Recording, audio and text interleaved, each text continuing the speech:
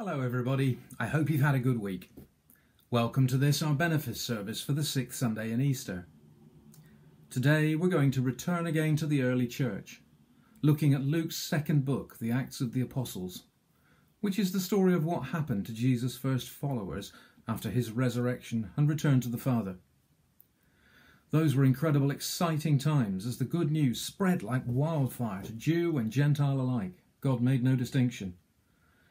Before his departure, Jesus had said to the disciples, "All authority in heaven and on earth has been given to me. Go therefore and make disciples of all nations, baptizing them in the name of the Father and the Son and of the Holy Spirit, and teaching them to obey everything that I have commanded you. And remember, I am with you always to the end of the age." So this was theory into practice. Unsurprisingly, nothing is ever straightforward, but more of that later from Suzanne. So let's now bow our heads and bring ourselves before the Lord in prayer. Faithful One, whose word is life, come with saving power to free our praise, inspire our prayer and shape our lives for the kingdom of your Son, Jesus Christ our Lord. Amen.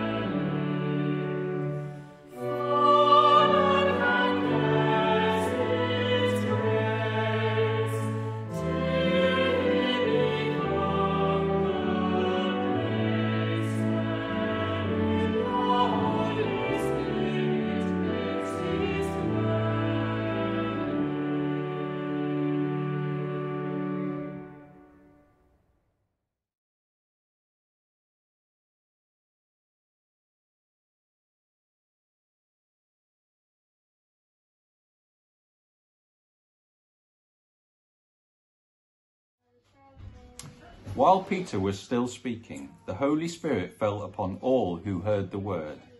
The circumcised believers who had come with Peter were astounded that the gift of the Holy Spirit had been poured out even on the Gentiles, for they heard them speaking in tongues and extolling God. Then Peter said, "Can anyone withhold the water for baptizing these people who have received the Holy Spirit just as we have?" So he ordered them to be baptized in the name of Jesus Christ. Then they invited him to stay for several days. Amen. Amen. Help us, O God, to hear your word with attention and understanding, and so write its message on our hearts, that its power may be manifest in our lives. For the glory of our Lord Jesus Christ. Amen. Today's Bible reading has become a favourite of mine because of how powerful and controversial its message is. All are welcome. Although not in our reading today, the previous verse in the chapter says that everyone who believes in Jesus receives forgiveness of sins through his name. This appears to contradict the relationship between God and the ancestors of the Israelites, who were the chosen people in the Old Testament. Or was it that the word everyone could be considered to be everyone who counted? Let's face it, however hard we try, we slip into placing labels on our fellow humans. For me, I think of the problems with being a teenager at school. There were always two categories or labels at school. You were either in the in crowd or the outsiders, the populars or the swats, us or them. For some reason, the two categories, whatever they were known as, were polar opposites. And what's more, they didn't really acknowledge the other category. If the in crowd arranged a disco, I may be showing my age at this point, invitations would be extended to everyone. But everyone meant everyone who was part of the in crowd. It was inconceivable that an outsider would even want to go to a disco anyway. This is what I envisage when I read this passage. The Jews were probably wondering why Peter was even preaching to the Gentiles, as the Gentiles were certainly the outsiders, not conforming to God's laws written in the Old Testament. But then something worse happened. The Gentiles received the Holy Spirit. The Holy Spirit. Earlier in Acts, Peter had told the Jews that they needed to repent and be baptised in the name of Jesus, so that their sins may be forgiven. And only after that would they receive the gift of the Holy Spirit. I would think that the Jews were not just astonished, they were shocked. These outsiders, these unchosen people, had received the Holy Spirit before they had even been baptised. They had certainly crashed the disco. However, this is looking at it from a human way of thinking, using categories or distinctions that we have constructed ourselves. God doesn't use categories. We are all his children, and he loves us all. And what's more, he loves us just as we are, whatever our race, nationality, ethnicity, gender, age, or position in society. In Paul's letter to the Galatians, he writes, "There is no longer Jew or Greek, there is no longer slave or free, there is no longer male and female, for all of you are one in Christ Jesus." God accepted the Gentiles as they had responded to the message that Peter preached with faith, and this faith was acknowledged by the gift of the Holy Spirit. I do wonder if God knew that preaching to the Gentiles would cause problems, and that is why Peter's sermon was interrupted by the Holy Spirit being bestowed on the listeners. A good way of stopping any argument. Who could argue against such an affirmative sign from God?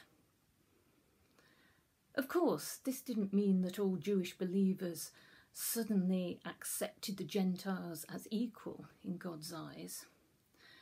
This would be a slow process, lasting hundreds of years. After all, it takes time to break down barriers.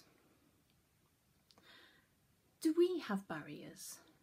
Do we sometimes have mixed feelings about people who are not the same as we are? Are we as welcoming as we could be, or do our labels get in the way? Human nature means that we all find it easier to talk to people who we know and with whom we have something in common. Do we welcome all as God does? Admittedly, at the moment, there are certain barriers that we have to contend with which aren't our own making. Smiling doesn't have quite the same effect behind a face covering. And not everyone's eyebrows are expressive. But perhaps this week we could make time to talk to someone who we would not normally speak to. Or perhaps say hello to everyone we meet in the street, not just the people we know. As Christians, we can then show that not only does God welcome all, but we do too, in His name. Amen.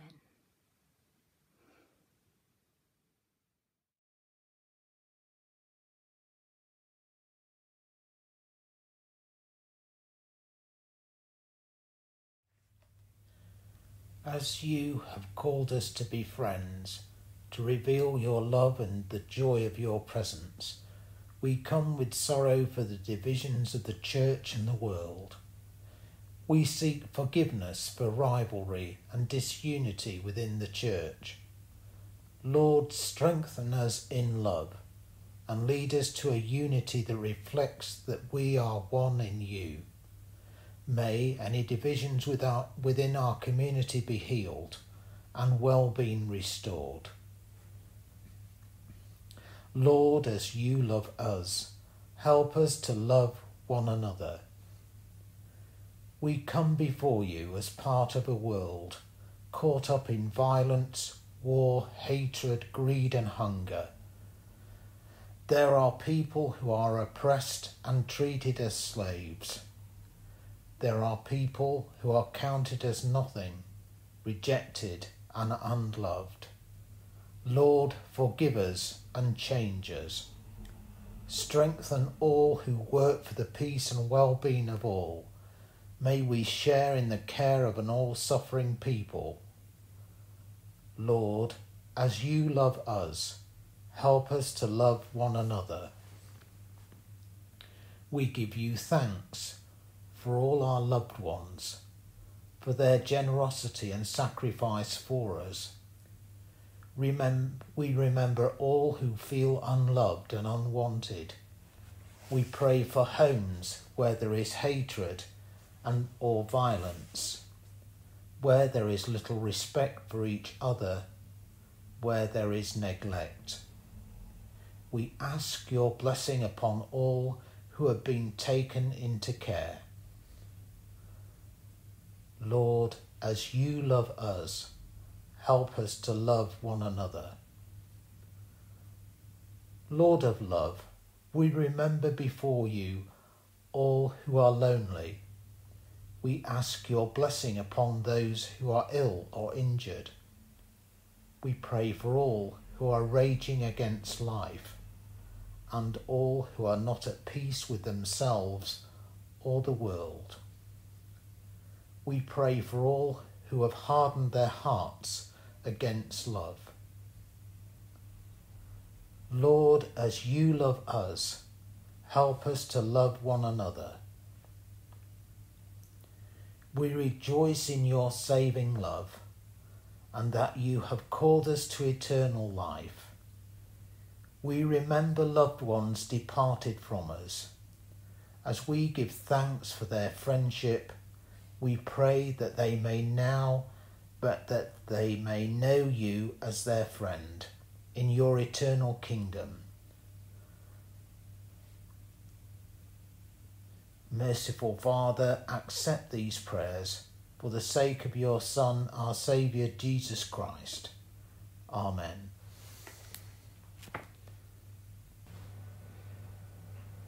And the Collect for the 6th Sunday after Easter.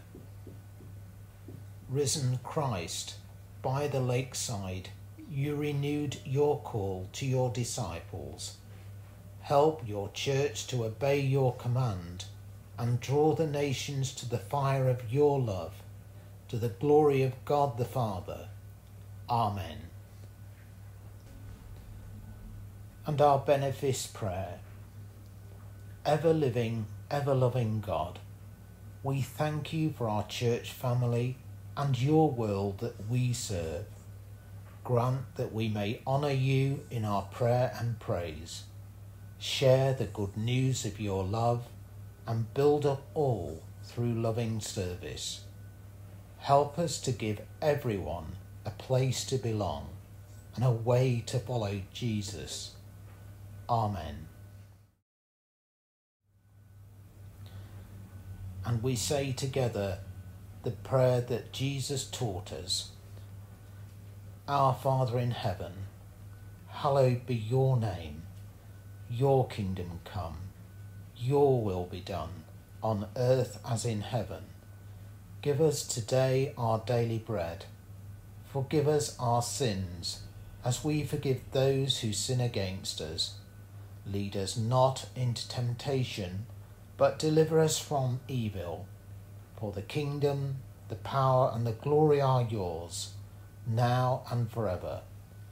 Amen.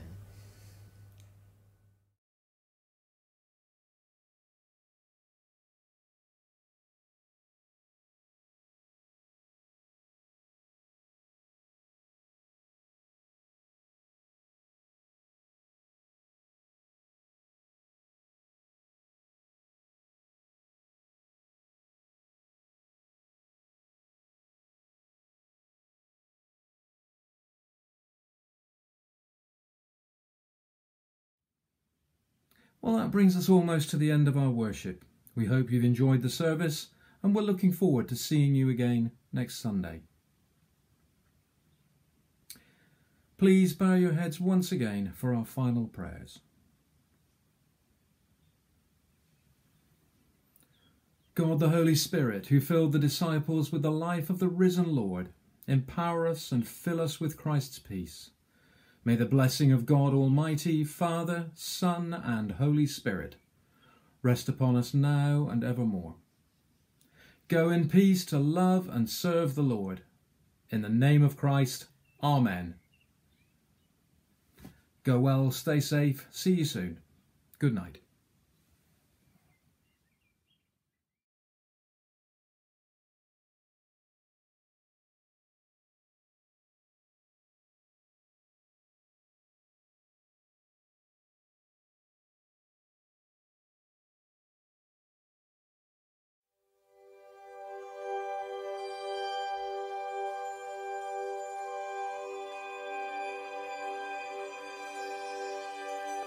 Come like fire in the winter, come like water in the desert,